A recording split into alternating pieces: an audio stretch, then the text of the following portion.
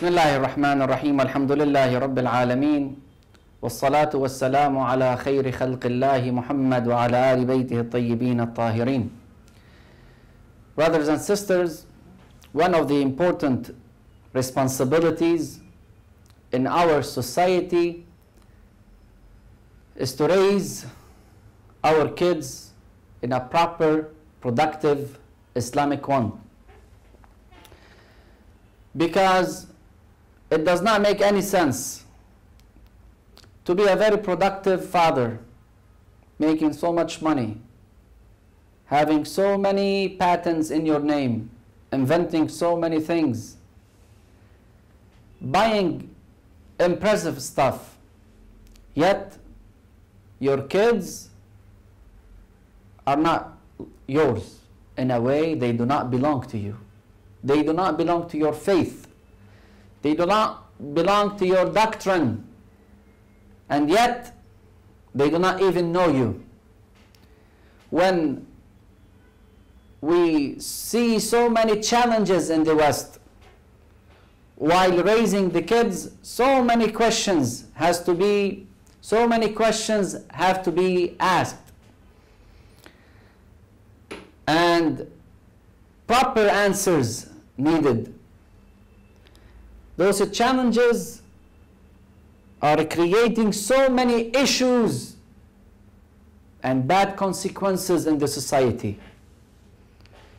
So who is responsible? We are not here to blame the mother or the father, but we are here to discuss the role of the father, the role of the mother of having a good functional family. A family that is living in peace. A family that lives in tranquility. A family that is very homogeneous. A family that each member in it knows his or her responsibility and supportive to the other. A family that is not another burden on the society. A family that once it is improved, the society is improved. So who is responsible? What's going on with our lives? When your kid is reaching 18 years old, 15 years old, we start seeing the parents rushing to the centers, to the mosques, to the sheikh. Oh, my kid is not good. Oh, my kid does not pray. Oh, my kid, doing drugs. My kid doing this haram, that. So many issues, so many problems. So what's the solution? Brothers and sisters, we have so many things to talk about. But I want to pick a couple points.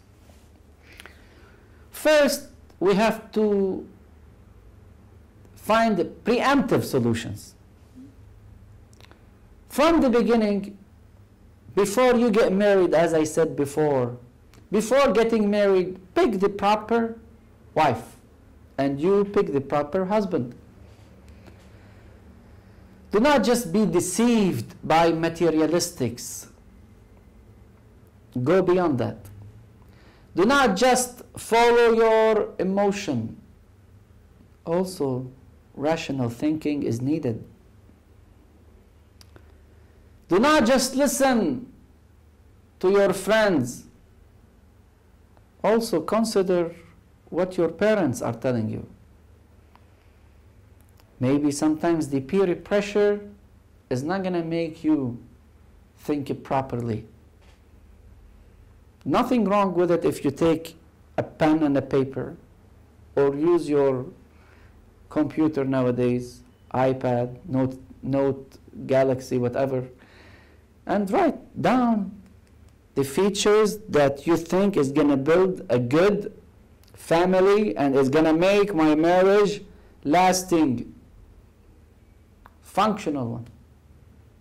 good one, constructive one, that's going to stay giving me and my kids love and mercy. This is the way. Nothing wrong with that.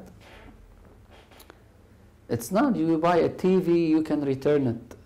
It is a very divine responsibility. But let's say, on the top of that, you have to think about also the environment. The environment. One of the issues we have, we have a person, let's say, in Europe or USA. He only knows English. He might know a couple words in Arabic. He wants to get married. He go, let's say, to Iraq, Lebanon, Syria, any Arabic country, picks a wife. Oh, he is rich, or he's all set. So the wife, or his future wife, that lady, will say, oh, this is a good choice. Do you know English? No, I'm French educated already. Maybe no French, no English. Yet, oh, you know what, marriage is good, everything is good. Guess what? Give it some times. There is no communication.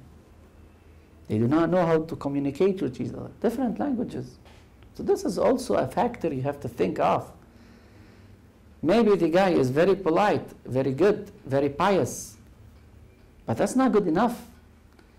Maybe he has very good faith, but he is not intelligent. Intelligent, I'm talking about common stuff. I'm not talking about to be a genius. Having a degree, that does not mean he's logical. And so many things.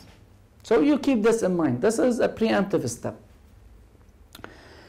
But let's say now we are married, and now I have kids, and I need to take care of them. And I don't want to be like this ayah, فَخَلَفَ مِن بَعْدِهِمْ خَلْفٌ. After them, a generation came. They did not pray. They did not pay khumus. They were not nice with the poor.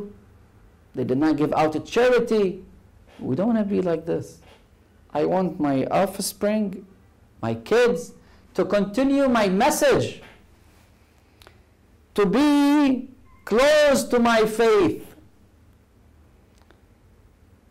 not to be different culture, different background, different. Yes, there is a challenge, brothers and sisters. That is impossible. No matter what you do, your kids will be like you. It's impossible. It's impossible. And that's why we have some narrations from Imam Ali alayhi salam, said, do not raise your kids.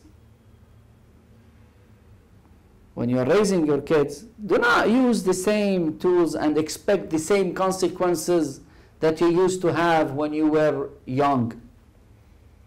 Some people, they say, oh, that's a good excuse. So if I used to be muhajjaba, putting a scarf, no, I don't want to be muhajjaba now. Because the Imam is saying, this generation has different rules, different rituals than the previous generation. No, Imam is not talking about this. Imam is not talking about core values. Imam is not talking about important Islamic rulings. Imam is talking about certain traditions. If you used to like football, that does not mean your son has to like football. Maybe he likes different game. So you do not force him to enjoy what you used to enjoy. Talking about traditional stuff. Because tradition could get complicated, could change. But if you used to be honest, that does not mean to let him lie. This people, sometimes they mess it up, or they want to mess it up. They want not to get it right. No, everyone has his own. There is a room for flexibility, but not when it comes to the core beliefs. Fasting, lying, going to Hajj, praying, being honest. Lying is haram. Being honest, you have to be not cheating. So many things. You cannot change them. Those, they have been from Adam all the time, all the way to this time. So this is, you keep it in mind. If you like certain colors, if you like certain fashion, if you like certain traditions, that does not mean your kids, they are going to like it. So be aware, the Imam saying, be aware, be a little bit flexible. That's the idea. But not to a point, and here we start the important things. You are careless. Not to a point, you do not supervise what's going on. Not to a point you are detached from your kid's life. When you have kids, that means, first of all, you have to find the proper environment from them. Proper environment for every one of them. For you, for your wife, for the kids. As a father, what's your responsibility? Well, as you know, in Islam, as a father, as a husband first, you have set of responsibilities. It is your responsibility to find a proper house for your wife and for your kids. It is your responsibility to go find a job and get the money to spend it on your wife and your kids. Whenever you are obligated. It is whenever you have to. It is your responsibility to take care of your wife, to get her the proper clothes, proper medication, and so many things. You know, which is here, let me talk about this little bit. Some people, they think Islam, what's Islam? Islam is downgrading women. Really, how could that be? Oh, you know, a woman in Islam has no rights. We're going to talk about this later on. Who said women in Islam has no rights? Who said that?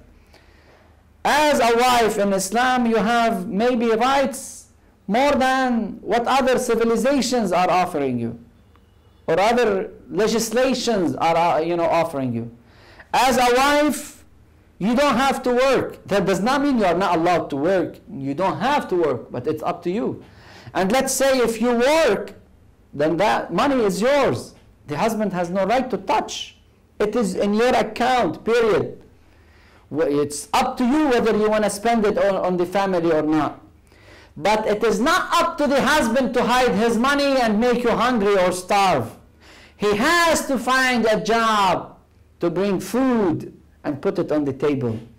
He has to find a job so you can dress properly, so you can have the proper living, proper house or apartment. It's his job. It's up to you whether you want to cook or not. It's up to you whether you want to clean up the house or not. It's up to you whether you want to wash the dishes or not. It's up to you whether you want to breastfeed your kids or not. And if you want to ask for reward, you have the right. No one is forcing you. But why we usually do it? And here we start seeing why our families are dysfunctional. Because, brothers and sisters, I cannot make my house as a court.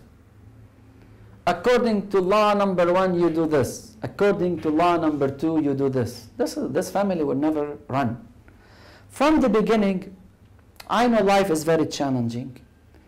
And I know so many challenges are going to face my kids, especially when I'm raising them. I have so many intruders in my house. From internet, I have Facebook, YouTube, Twitter, internet itself. All this, they do not contain all the time pure good information. Some of them are bad. So if I'm working and my wife is working, who's taking care of the kids? The maid? Well, then the maid is the mother.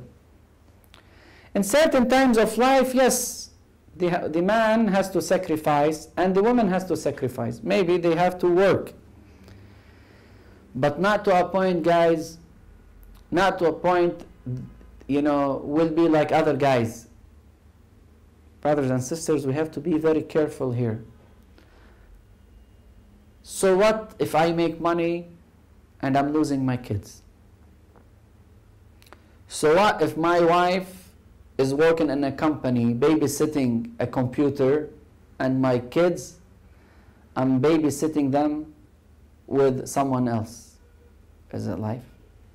As I said, sometimes there is a need, super need. That's a different story. But if I'm working and my wife is working, it's not I'm making money, collecting money to spend it on something not that critical. No, save the money, because at a moment you have to work less, so you have more time to spend with your kids. This is the proper formula. And therefore we have responsibilities from the father side, and we have responsibilities from the mother side. So from the beginning, I will tell my wife, when my kids reach certain age, please consider that you are going to take care of the house. As companies, in companies, I might have a manager, a project manager, and I will have a functional manager. In the way I'm raising my kids, I am the project manager, and you are the functional manager. You are very critical in the house. My job is to provide you with the sustenance. My job is to deal with people outside, to find the proper legal money, so you spend it properly and you take care of the kids. The bird cannot fly with one wing. It needs two wings, and they have to be balanced. Someone inside and someone outside. If both start working outside, and no good person, no good family member is taking care of the kids, and the kids are 24 hours on TV and internet access, what do you think? What do you think? It's like they say, this is a joke. One time the mom took a day off. Usually she used to go to work. So the kids all the time are with the maid, or with a babysitter, whatever you want to call it nowadays. Different culture, different, naming. For some people, they have a maid in certain countries. Some people, they have babysitter. Or a family member, maybe. So that lady took a day off. And she was happy during her day off, because today she can meet her kids when they come back from school. Guess what? She went with her maid or her babysitter, family member. She went outside waiting for the bus, school bus. Guess what? The kids, they came out of the bus happy, rushing toward her. She thought, wow, those my kids. So she opened her hands to hug them. Guess what? The kids were opening their hands to hug the babysitter, not the mom. Very disappointing. Very disappointing when your kids call the babysitter mom and listen to her, and they do not listen to you. It's very dangerous. So the mom has to know her responsibilities. If you are sitting home, that's not something to be, I'm not downgrading you, Islam is saying. You're doing a sacred job. You're doing more important things than being a worker or an employee in a company. Over there, you are helping the company to make more money. And you are making more money so you can spend more. Better car, bigger house, better TV. Most of the time, more money is just to waste. Islam is telling you, why you want to do this? Yeah, it is your call. You are free to do whatever you want. But rather than spending your time and killing your youth in being an employee for your boss or for that company, why don't you hire yourself in a more sacred, productive, supportive thing, which is what? Raising your kids, being with them, helping them, teaching them, giving them your experience, showing them the right from the wrong. So at a point when you are old, there is strong connection between you and them. They will never leave you alone. But if you used to leave them, definitely there is a time they are going to leave you too. Which is now more important? We used to ask this question, brothers and sisters. I personally ask so many people about this. I was working in a company and I asked a lady, what time you show up here? She said 7. I said, what about your kids? She said, oh, they are with the babysitter. Okay. So you are babysitting the computers and someone else is babysitting your kids. And then when they are old, you question, well, how come they leave you? Or how come they do not care about you? Imagine someone mentioned a story for me. One, that was in Detroit, Michigan. He said his neighbor was so happy. So he asked her why. He said, oh, my son sent me a greeting card. 35, 45 cents maybe. Really. She was very happy. He said, wow, must be a nice guy. Where does he live? Oh, he lives on the east side. I live on the west side. This is it. He does not even have time to visit his mom. Why? Because his mom did not have enough time to be with him. This is not accepted. This is not right. This is not going to take us to anywhere. No one can raise your kid as you do. And no one will give them the kindness that you have. It is wrong to consider being with your kids something not right. No. Well, you can work part-time if you are in need. But once your kids are home, this is a sacred time, brothers and sisters. We sit together. If we can eat lunch together, that would be great. If not lunch, dinner. Breakfast. We show that we are one family. And being with them is not just to sit and they are sitting and you open the TV. This is also not right. You go to some families, they all surrounding the TV as if they are saying, or as if they were saying, إِيَّاكَ نَعْبُدُ وَإِيَّاكَ نَسْتَعِينُ. We worship you and we get the support from you. We usually say that to Allah subhanahu wa ta'ala. إِيَّاكَ نَعْبُدُ وَإِيَّاكَ نَسْتَعِينُ. We only worship you and we only get the support from you. We come to a point, no, we do this to the TV. All the family members are surrounding and watching, surrounded by the, surrounding the TV. So that's TV, poor TV is the source of communication.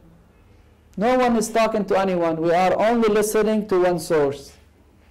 And keep in mind, مَنْ أَصْغَى إِلَى نَاطِقٍ فَقَدْ عَبَدَهُ. When you are listening to someone, you are worshipping him. This is a process of worshipping, let me say, if I want to translate it right. If that person is talking right, then you are worshipping God. If he is talking in a bad way, saying bad things, then you are worshipping the devil. And the TV is the same thing, brothers and sisters. أقول قولي هذا وأستغفر الله لي ولكم وآخر دعوانا أن الحمد لله رب العالمين. السلام عليكم ورحمة الله وبركاته.